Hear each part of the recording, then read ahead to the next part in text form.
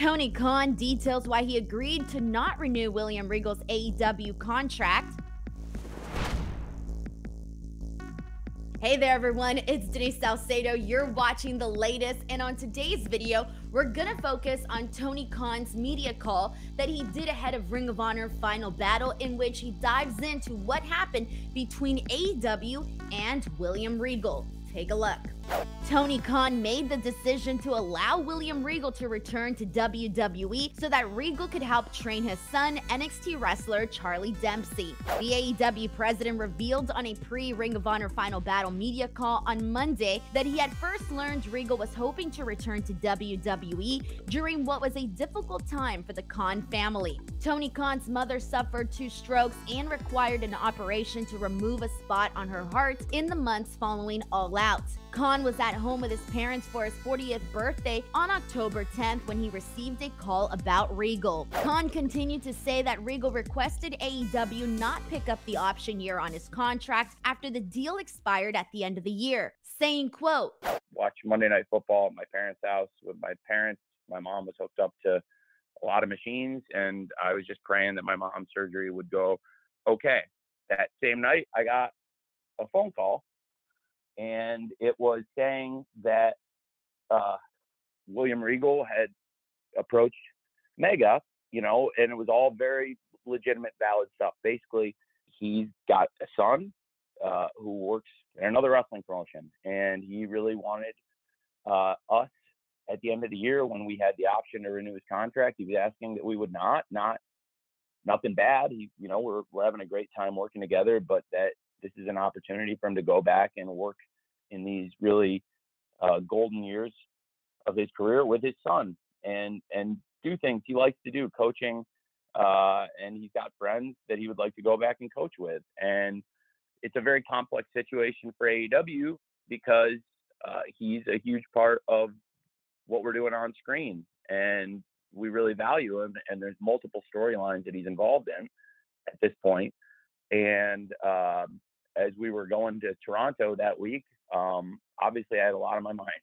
And after the second stroke, they found my mom had a spot on her heart, and my mom was asleep, and I got a message from Regal, and it was asking if we could talk. And I made time to talk to him, and I went outside the hospital, and so I'm sitting out on a park bench out in front of the Mayo Clinic on Sunday night, and we had this really long, good talk, and it was very positive. And he really had, I think, good intentions, I'd like to say, for why he wanted to go back. And it made a lot of sense to me that he would want to work with his son and be with his son. Frankly, the last thing I wanted to do at that moment was prevent any parent and any child, any son, from being together.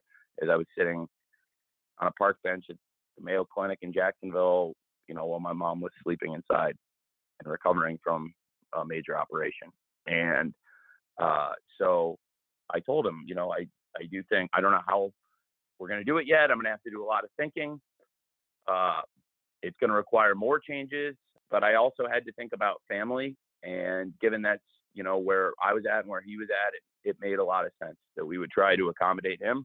Sitting there, praying that my mom was going to be able to recover from this major operation she just had that weekend. And given where I found myself and given where he was, I just thought it made sense maybe that I would not exercise that option here. So I said I would consider it and started working on changes, and it's basically another complete overhaul. Later that week, we had Rampage live at Daly's Place in Jacksonville, and I sat with Regal for over 90 minutes in my office afterwards, and this is probably the longest one-on-one in-person talk I've ever had with him.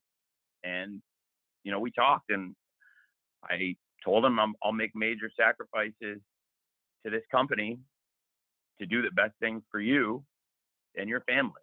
because this is a family first company. Wishing him the best, and he knows I wish him the best. And we've had conversations even this week, and I think he's grateful for what I did, but also I know he enjoyed his time here, and I've enjoyed the time with him. And it's hard to see him go. He also added, I probably won't be able to facilitate every family reunion, but I do try to make this a family first company, and especially in this situation, that's what we've done.